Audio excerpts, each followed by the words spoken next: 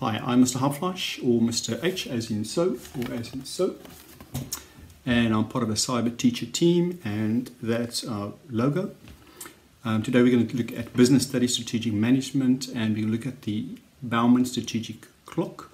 So let's get on with it. Let's get going. Mr. T, can you please hit the play button for the jingle?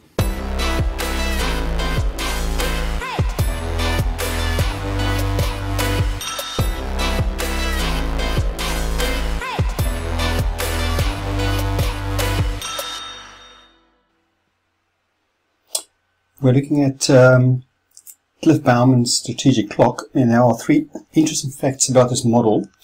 The first one is it was developed in partnership with his colleague David Faulkner. They were both economists. Now, an economist is an expert who studies the relationship between a society's resources and its production or output. It can range. It can be a small or local community, or it can be an entire nation, or even the global economy. So these guys were economists. It was purely designed to support the marketing function, and as you know, there's several other functions in business, finance, operation, relations. There's 8 and 9 of these, but this is focusing on the marketing function. The main focus of this model is to make a company aware of their position in the market and how they compare to their competitors. So what they've done, you'll see later in this presentation, that they've actually developed a model on a graph with an X and Y axis, but we'll get to that in a moment. On these X and Y axis, it is all about two variables: the price and the perceived value to your customer. So let's have a look. There you have it. On the X axis at the bottom, we've got the price from low price to high price, and on the left, on the Y axis, you've got low to high perceived value by the customer. So we start by looking at the first position. At the bottom is low price, low value added product. Then we move on to the low priced product that still adds some value to the customer, but you start off on a low price point. Then we go on to the hybrid model. It's a very valuable new product in the market, but the price is fairly low still, and there's still some research and development going on. Then we move over to differentiation, where you differentiate your product from your competitors, and then we move on to focus differentiation, where you make a point of it to be different than any competitor out there in the market. And we'll look at some examples in the next slide. We move over then to risky high margins. We normally refer to profit margins, gross profit and net profit margins. So it's very risky, high-priced items, normally in niche markets. Then we move on to monopoly pricing. Now, if you don't know what monopoly means, it's normally, no, it's not the board game. It is normally, economists or in economics, we refer to monopoly as a single seller. But in law, a monopoly is actually a business entity that has a significant market power. That is the power to charge overly high prices, and they normally get away with that because there's no alternative. And then the last one we look at of the 8 is the loss of market share. Now you'll see on the next slide, now there's your 8 positions. If you look at the next slide, I've color-coded all of these different positions, and I used traffic lights, red, orange and green. As you can see there, if I was in your position running a company and you are losing market share, the red flag must go up. If you have a low price but you also have a low value added to your customer, that could be a problem, unless if it's in a recession, or that if you cater for a low socioeconomic segment of the market. And then if you keep on selling at a low price, you might at some stage experience some cash flow problems in your business.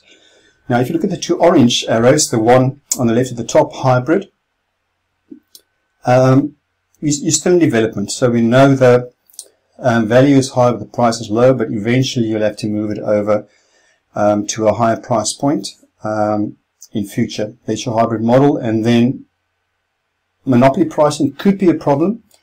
If you build a big monopoly, at some stage the government could step in with regulation and pull you back or open up the market for other competitors. A few years ago, Microsoft was in that position, and that changed after the government stepped in. And then if you can differentiate the green arrows, or you can focus your differentiation on specific feature and benefit of your product or service, then you are definitely in a really good position. And then last one, risky high margins. You're going to make really good money as long as that niche market is there to support your product. Let's move on to the next one. Now, I've taken motor cars as examples. There's your hybrid model. There's a lot of electric cars in development in the market. They're still all in the R&D phase. Most automobile manufacturers know that they need to have a car in this part of the market, otherwise they might be in trouble in future. Now that's my hybrid model. Then we move on to this is the Tesla S type motor car. If you listen to Elon Musk and his way of thinking, he's an innovator. He likes to do things differently, and I think he made a point to develop a car that's different from what we've been used to, especially in the electric car market. Another example from Mr. Musk is the new Cybertruck he launched in end of 2019. Really interesting vehicle. It is definitely focused differentiation. You don't see any other trucks out there with that kind of shape. It looks like something from a science fiction film, and it's actually really interesting that they came up with this example. And then the McLaren motor car that we see mostly in Formula 1 races, but some people also can afford to buy this.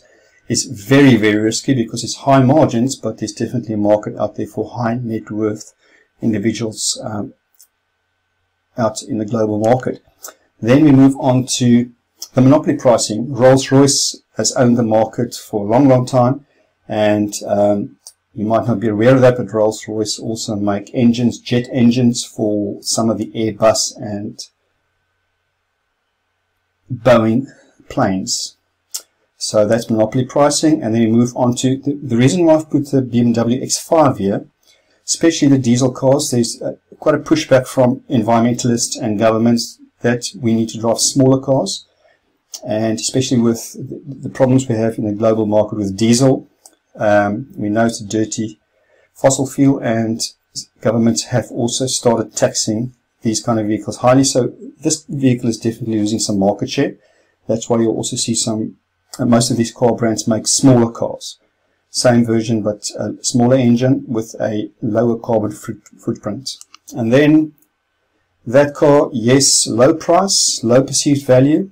It's debatable. As long as your car can take you from point A to point B, it does add value to your life. But most cars in this second-hand market or pre-owned vehicle market will fall in that category. And then lastly, I've put this little Suzuki motor car here. It's fairly low price, high value to the customer. Quite a sporty and classy little vehicle. And that, I think, is still low price, high value, because it's an entry-level car. It could be your first car, or it could be your only car if you are new to market. And that is the 8 examples. Let's move on.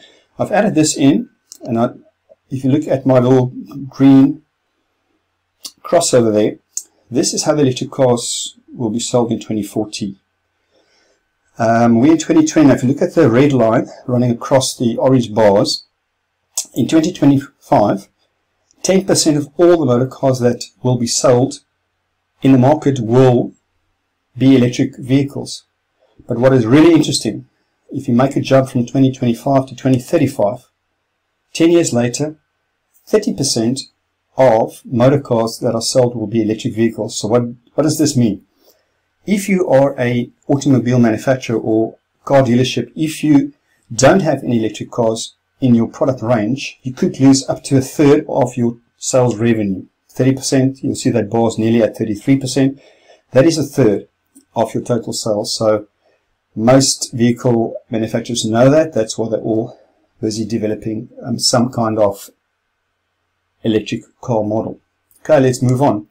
As we're now talking about Elon Musk again and the Tesla motor car, this is Nikola Tesla. He was an inventor. He was actually a Serbian-American inventor. And if you research his inventions, there's a long list of things that he designed and invented, and he was also working as an electrical and mechanical engineer. What was quite fascinating to me was looking at this quote, here he says, the present is theirs. The future for which I really worked, or really worked hard, is mine. Which was interesting because this chap died in 1943. What was his legacy? I dropped in a little hyperlink at the bottom in the comment box. Please have a look at all his inventions. It is remarkable. What I also find really fascinating is that Elon Musk and his fellow founders of Tesla decided they have to stick with the name Tesla, not change the name, because this is part of Nikola Tesla's legacy. So amazing that this chap had died years ago, but now because of him we are seeing major innovations in the automobile industry. Okay, now can you name the 8 positions of the Bowman strategic clock? You can now pause this video and write it down, make a list, or what you can do, I've also added in a blank slide. You can either just draw this on a piece of paper, or you can screen print it, and try and print this off if you have a printer nearby, and then test yourself. So let's move on. So what's Mr. H's handy hint for today? There you go. Use abbreviations or acronyms to remember the positions. Now, I was lucky enough to go to university, and I completed 4 university qualifications, and I was lucky enough to get quite a few distinctions as well, and this was how I got myself through university. I use abbreviations or acronyms. Now, let's just go one back. LPLV, let's see if I can remember it without looking at my notes. It's low price, low value. That's the bottom left-hand corner of the diagram. Then if you move up, that is low price, and then you move up to the hybrid, then differentiation, then focus differentiation, then we move on to risky, high margins, then we move down to the bottom right-hand corner, that was monopoly pricing, and the last one was low market share. And that is actually the 8. What I've done on the next slide, you can also try and do that. Just color code every second one, and that's where they go on the clock. The 9 o'clock position is low price, at the 12 o'clock position is differentiation, at the 3 o'clock position is risky high margins, and at the 6 o'clock position on the normal clock is 6 o'clock is low market share. And that is it for today. We are building more lessons, one on SWOT analysis, one on a product life cycle, and one on Grinder's model, and that will be out soon. So if you like this, please let us know, either like the video or subscribe, and we will then try and make more content and get you through your exams and make sure you achieve success in business studies. Thank you.